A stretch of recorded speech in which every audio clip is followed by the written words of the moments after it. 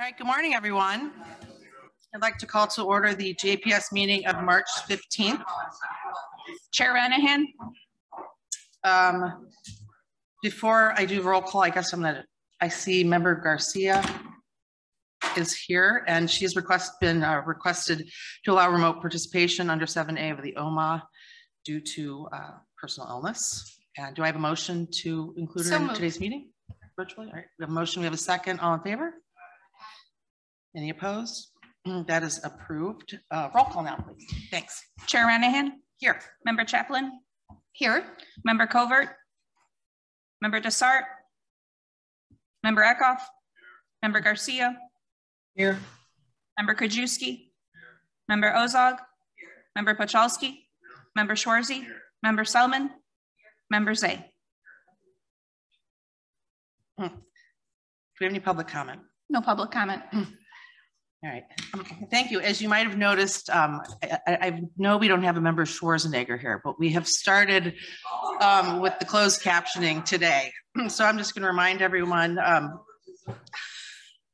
so it's going to be an interesting ride with the closed captioning, but just remind everyone, if you have read on, you are going to be closed captioned, and I think it's best to turn off your mic when you're finished with your official comments. So. With that, good morning, everyone. Today we're going to hear from Homeland Security and Emergency Management Director Craig Diekman on DuPage election security. And in these times, it is important to dialogue on security. Elections are the very heart of our democracy, yet we have seen increased misinformation campaigns and an exponential number of threats on governmental and election officials nationally. The U.S. Department of Homeland Security has already issued a warning that the midterm elections could be a rallying point for domestic extremists, sparked by unproven claims of election fraud. We have seen a proliferation of state and federal resources committed to election safety. The Illinois State Board of Elections has a statewide terrorism and intelligence center. I spoke with them yesterday about some of their concerns. They distribute regular bulletins to educate officials about threats to individuals and voting systems. Last year, the U.S. Department of Justice launched a task force to specifically address threats against election workers, administrators, officials, and others associated with the election process. This is in addition to its cybersecurity and infrastructure security agency. Seeing as though the county is responsible for running elections, we must consider the state of our employees' welfare, one's continued interest in working in this field, or even serving as election judge. Who will administer elections when reports indicate nationally that many are leaving election departments? Are the handouts on the desk? Okay, so I've included on your desk just an example of one, the CISA, National Security Agency, to give you a flavor of the concerns and the precautions that they are suggesting. So there's also an undeniable county financial impact in protecting public safety during elections, from upgrading campus security, as this committee continues to address, to protecting and upgrading IT. And then there's the question of what if no insurance carriers think it is safe enough to cover polling places? And I quote from our insurance broker, because we do not yet have a new carrier, quote, placing coverage for political events has become increasingly difficult due to the increased political tensions in the nation, specifically the events that occurred on January 6, 2021. Because of that, many carriers have decided to exit the market space for special event coverage for polling places, including your previous carrier. So with that, I'd just like to thank you all for your attention today. This is a serious issue, and the info I have heard from security sources is it's just important for all of us as elected officials to know that words matter. And we owe a special care, a duty to the facts. I personally believe it's our obligation to call out misinformation because integrity does matter. And I know one thing we're all very relieved to hear yesterday, we got a press release thanks to the hard work of law enforcement and our state's attorney. The person who allegedly made threats against State Rep Conroy was charged. And maybe State's Attorney Berlin said it best in his press release of yesterday. For government to function properly, public officials must be allowed to perform their jobs without having to worry about retribution or fear for their personal safety. So I appreciate your patience with my comments this morning. And with that, I'll take a motion to approve the minutes of March 1st, 2022. Second. We have a motion, we have a second. Any additions, questions, comments, anything? All in favor? Any opposed? That is approved. Moving on to procurement. I'll entertain a motion to approve JPSP 92-22 recommendation for approval for a contract purchase order to Flock Safety for purchase, lease, installation, support, and training of hardware, software, 35 cameras for automatic license plate detection for the sheriff, March 22nd, 2022 through March 21st, 2025, not to exceed $222,500. We had a motion in a second. Yes, Vice Chair Pachowski. I have a question because I know a lot of municipalities have asked about this. We will be entering into intergovernmental agreements, so those municipalities where these are located have access to that information as well. So we have Chief Torp. Come on up to the microphone, please. We want to see your closed captioning. Yes, we've had multiple meetings with all the agencies involved in the county. We will share our information with anybody that would like to have it. All the other agencies indicated to us that they're going to do the same, and that's all through the vendor. Will they get the same training that our officers get on this? Because I know they're in a secured location, correct? These boxes are mounted somewhere, and that's how it's read. And they would have the same access and training that everyone else will be getting, or not? The training will be the same. The poles are individually mounted. They're solar powered. We're currently going through the permit process to get all of ours located. And then through the server of the agency through Flock, that's how all the departments can sign off to share the information. When do we think that will happen? The installation? Yeah. Hopefully by the end of April, we should have all of them in place. I know our contract is with Flock. What's Axon? What's their relationship? What are they doing regarding this specific contract?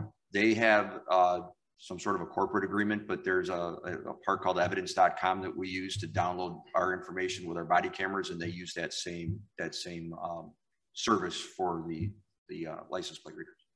All right, thank you very much. Member Krajewski. Thank you. I know we helped we funded the money for these cameras. Yes. And I think in order to get a net over the whole county, we need to integrate these with all the other municipalities. I think Downers, Westmont, down by me, if all got cameras or getting them. Elmhurst, I think, uses a different system.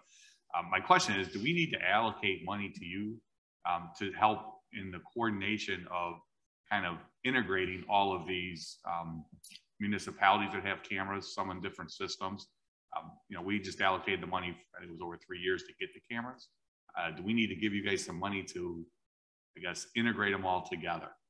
Or is there a plan to integrate them together? Or do we need to come up with a plan? You come back to us and say it's going to cost us this to integrate everybody? Because I think we need to get every municipality and the county pretty much on top, integrating all these camera systems together to give everybody access to data, et cetera. The way the contracts are written is that we have the ability to basically go on their server and check a box that says we will share with whatever other municipalities want to share with us. So that's all handled through Flock.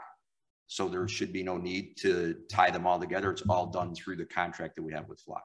Flock can go to Elmhurst and use a different system. And you guys... Well, if there's with different systems, now you're talking technology that I know is currently being worked on, because like anything else, some parent companies are buying up these different systems and then coming up with ways to integrate. As of right now, I know they're in the works, but they're not in place.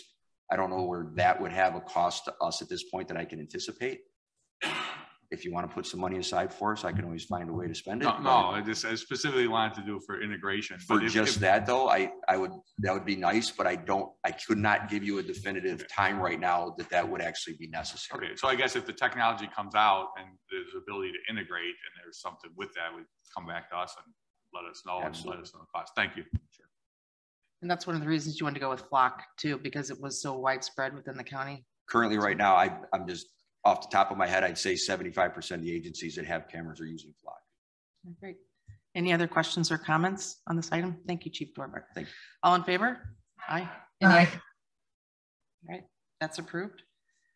Take a motion to approve JPSP 9322, recommendation for approval of contract to Trinity Services Group to provide inmate and officer meals at the jail, May 1st, 2022 through April 30th, 2023, not to exceed $584,182.50 for the sheriff. Got a motion? Did I have a second? Second. Thank you. Questions, comments here? All in favor? Aye. Opposed? That's approved. I'll take a motion on FIR 126-22, resolution additional appropriation for neutral site custody exchange fund, $47,370. Motion, second. Questions, comments, all in favor? Any opposed? All right, thank you. That's approved. I'll take a motion to combine items 7B, C, D, and E. These are all IGAs with townships with the sheriff. We'll have a motion and need a second. All in favor? Aye. Aye. All right, thank you. I'll take a motion to approve JPSR 12722 resolution IGA with York Township with the sheriff, $130,678.63. These are all April 1st, 2022 through March 31st, 2023. Motion on JPSR 12822 resolution IGA with Wayne Township for police services, $130,678.63, same date. JPSR 12922 resolution IGA with Bloomingdale Township for police services, again $130,678.63, same date. And JPSR 13022 resolution IGA with Milton Township for police services. This is for $392,035.90, April 1st, 2022 through March 31st, 2023. We have a motion, we have a second. Do we have any questions or comments? Yes, Member Ozak. I'm curious about why the Milton Township seems to be almost 3 times as much as the other ones. Milton Township has 3 patrols and most of the others have just 1. All right, thank you. Thank you, Member Eckhoff. Any other questions or comments on these items? Can you clarify who moved? I had Zay for a second. Zay for moved, then who's the second? Thank you. All right, thank you. All in favor? Aye. Aye. Any opposed? All right, those pass.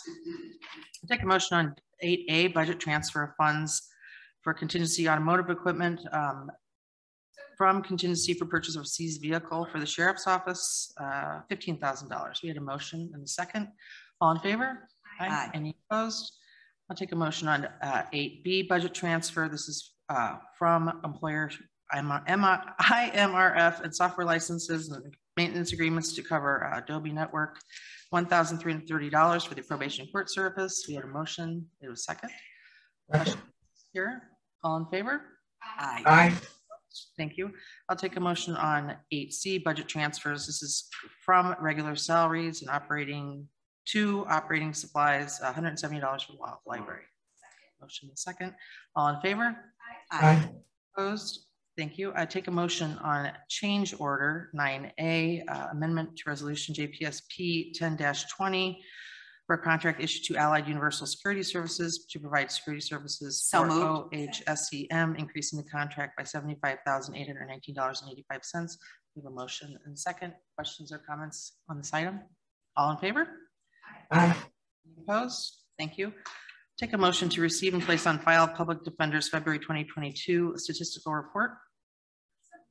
Motion. Second. Thank you. All in favor? Aye. Aye. That's received and placed on file. And I will take a motion to receive and place on file the FY 2022 strategic initiatives for our Office of Homeland Security and Emergency Management. In a motion. Second. Member Solomon. All in favor? Aye. Aye. Thank you. That's approved. So moving on to our presentations, I'd like to welcome our new Homeland Security and Emergency Management Support, our Director, Craig Diekman, to the podium here. Thank you.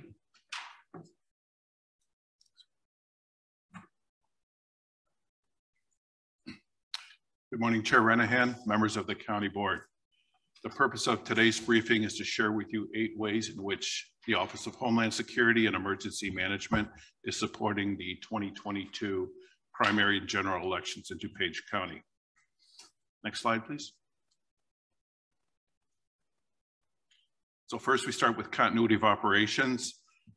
In 2018, one of the DuPage County polling places lost electricity in the middle of the day. Working with other county departments, facilities management, and others, OHSEM coordinated the delivery of a generator, and a county electrician responded to get the polling place back up. As soon as we arrived or shortly thereafter, power was restored by ComEd, but measures were in place to continue services after dark. Also in 2018, 2020, and again this year, OHSEM sets up a temporary call center at another location so that if phones were interrupted at 421, the election division help desk could continue to operate from another location, which is a simple redirection of the phone line. What you see in the bottom of, actually all 4 of those images are 3 cases that are kept by our office, which have 20 phones just like the ones throughout the county campus. As long as we have a connection to the county network, those can be unpacked in 15 minutes and the call center is ready to go. And we use those not just for the election, but to support emergency operations when we activate the County Emergency Operations Center. Next slide, please. Next, we have our mass notification system. This is a system that OHSEM uses during Emergency Operations Center, or I'll call it the EOC from now on, EOC activations. In the election years, we program the system so that we add about 250 to 400 phones from the election division. Those are some of the phones you see there. We program the system so that it can be used for the election division to notify all of its polling places simultaneously by voice or text. And it has been used to send informational messages in the past. Next slide. Number 3 is our cyber incident response plan, OHSEM with County IT, using guidance from the Cybersecurity and Infrastructure Security Agency, or CISA, Texas A&M University, TEACS, and other subject matter experts developed a cyber incident response plan, which the county uses not only for elections, but for everyday operations. In the event of a cyber event, County IT and OHSEM would operate a unified command structure as we do for other emergencies. County IT's primary role would be similar to a fire department. They'd identify the source of the cyber incident, eliminate the problem, and recover systems, while OHSEM handled notification, mutual aid with our state and federal partners, and cost recovery. Next slide, please. Number 4 is information sharing. So in 2018 and 2020, and again, as we'll do this year, in the months before and on election days, OHSEM maintains continuous and open dialogue with federal and state partners. This includes intelligence briefings that are already underway and have been underway for months and will continue, and meetings with various organizations to ensure a safe and accurate election. One platform that we use, again, not just for election, but all the time, is the Homeland Security and Information Network, or HISN. It's a reliable and secure place operated by the United States government for web conferencing, document sharing, chat rooms, and so on. We also use services of the Elections Infrastructure Information Sharing and Analysis Center, or EISAC, on an ongoing basis. We get bulletins every day. County IT gets bulletins from EISAC, as well as other information organizations, and measures are taken all the time to keep our county network secure. This continues on election day. We stand this up at 5 in the morning. We run until about 10 at night, or whenever the clerk's office tells us that's no longer needed. And we are monitoring information throughout the day. Something may happen in another state that's posted in this room and happens in a second state posted in the room that might appear as 2 independent one-off incidents, but when taken collectively can be early symptoms of a coordinated attack. I work with IT on those days, and I'm constantly sending the information securely to County IT of things that are being seen around the country on various networks so they can take measures to secure the network. And again, this is happening now, and it happens on election day. We do this, again, not only for elections, we do this during periods of civil unrest, and other times we open up this room, county law enforcement, fire, and EMS partners are all invited to the room, and we're sharing information in real time. It was particularly helpful during the civil unrest of 2020. Next slide. As Chair Anahan mentioned, misinformation, disinformation, and malinformation is an ongoing concern, not only with elections, but with international matters that we're seeing right now with COVID-19 and with other things. To that end, misinformation is simply a mistake. If I said the election is the first Wednesday in December, but I was simply mistaken, that's misinformation. No harm intended. I was just wrong. If I say polling places will be open until 9 p.m. because there was a problem with the DuPage County election. And somebody was having their dinner and figured, well, I'll just finish dinner and go vote at 8. They show up at the polling place is closed. That's voter suppression. That's disinformation. The intent is to do harm, to take away somebody's opportunity to cast a vote. Malinformation is correct information, but used out of context, right? To that end, DHS, Department of Homeland Security, and CISA created a website titled Shields Up. The web address is on your slides and in your packet. Shields Up was released a few weeks ago. It has an abundance of resources, tools, white papers, fact sheets that anybody can research. It's an open, unclassified site, and it addresses all of this: misinformation, disinformation, cybersecurity, ransomware, and so on. It's being heavily promoted. Again, it's open, it's in the public domain, and anyone who would like to browse that certainly can. So there's more information there than we certainly have time for this morning. Next slide, please. Number 6, there are additional security, facilities, and training projects with which OHSCM and county departments are involved to protect the integrity of the election process. This committee and the full county board have previously discussed these activities, and we can do so again if you wish in a future executive session. Number 7, next slide.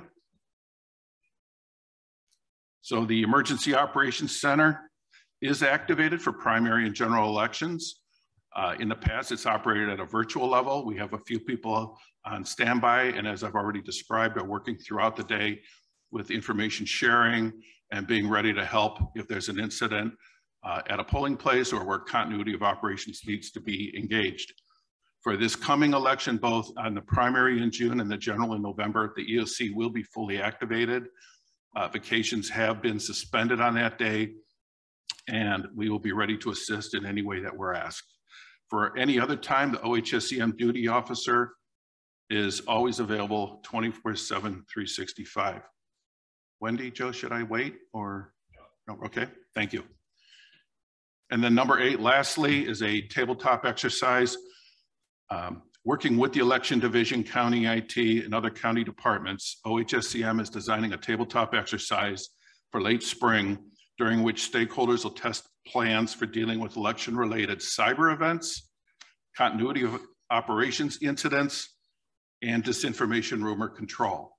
A tabletop exercise is a discussion-based exercise where various scenarios are tossed out and all the players discuss, okay, I'll do this or I'll do that. To use the disinformation example, where somebody tweeted that polls were open until 9 p.m., then the election division would go to its website or rumor control page and post accurate information to correct in that case, disinformation, all right? And again, the timing of that exercise will be so that there's sufficient time between the exercise and the primary for us to update plans and procedures so that they're all set before June 28th. And those are the 8 steps that we're helping, the 8 ways we're helping. And of course, we're always here. I have been meeting frequently with the clerk and her staff and facilities and Mr. McPherson in IT, and we work together on this. Unless there are any questions, that's all I have. I'd like to open up to the board for questions. Members A.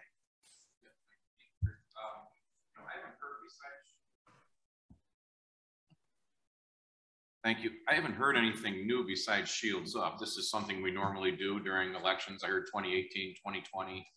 This is nothing out of the ordinary. We're doing what we've always done in the past.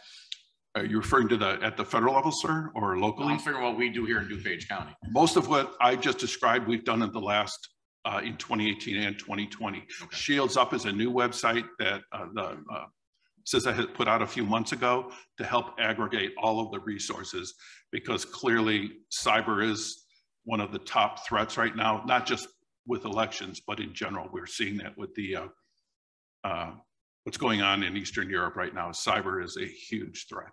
Right, but we're monitoring that every day, just not election day. We're monitoring that every day of the week. Absolutely, sir. I literally get dozens and dozens of intelligence briefings per week. And I'm not the only one. County IT gets many of those as well. Most of these you need to be vetted for, but we get briefed at both the classified and unclassified levels.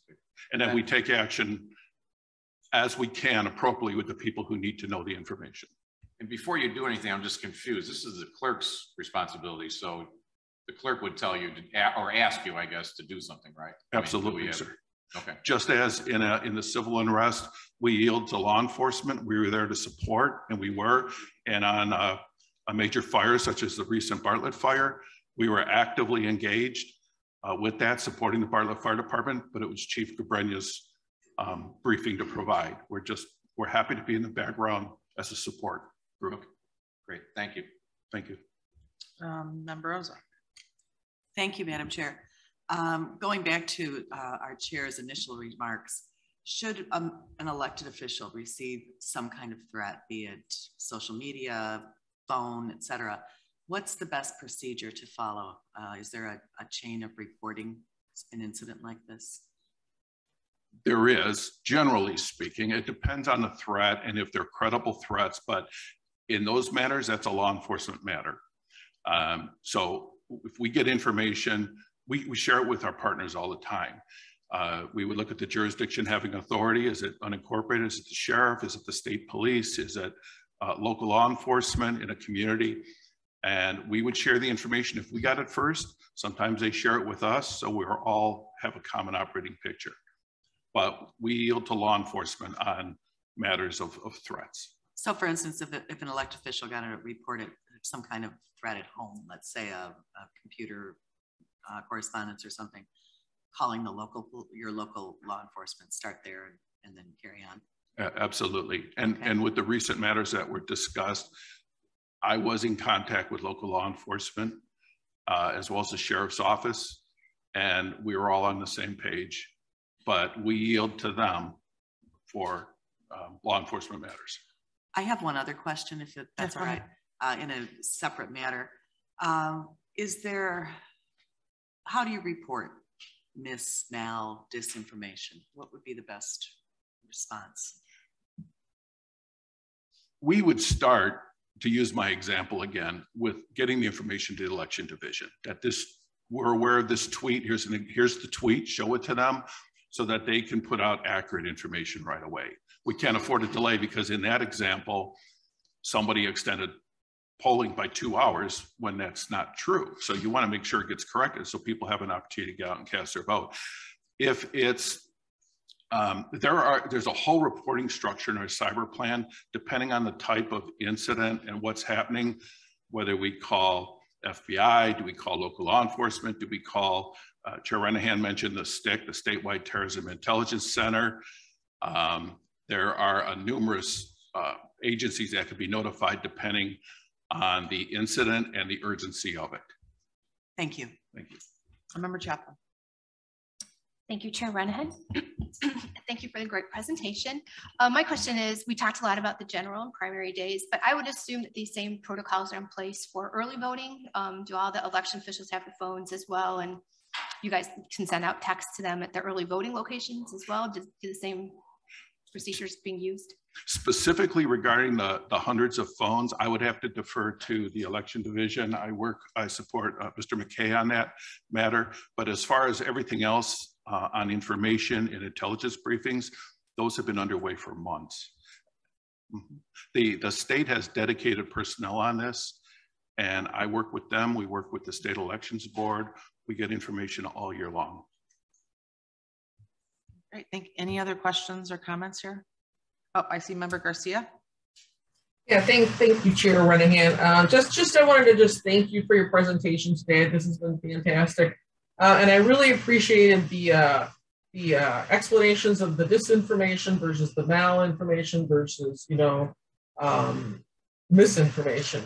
Because that makes it very clear to me exactly, what exactly the intent was for when things are being spread incorrectly.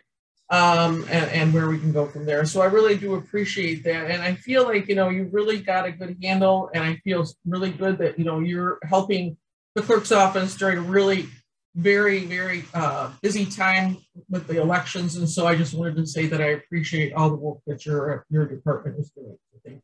Thank you. All right, thank you, Member Garcia. Any other questions, comments? Also, yeah, thank you. Important topic, a great presentation. Thank you very much. And also, thank you to our IT, our clerk, Chief Briggs, everybody that keeps us safe here on campus. So much appreciated. Moving on to old business. Do we have any old business? Do we have any new business? I do have a bit of new business. I understand that something went out, a press release went out from the coroner releasing 2021 numbers on deaths, including opioid deaths, suicides, breakdowns. I know it's something we're all interested in. He's certainly welcome to address this committee at any time, but Jason's going to be sending this to the committee so we can all have a chance to take a look at it. Any other new business? All right, I'll take a motion to adjourn. Second. All in favor? Aye. Thank you, we're adjourned.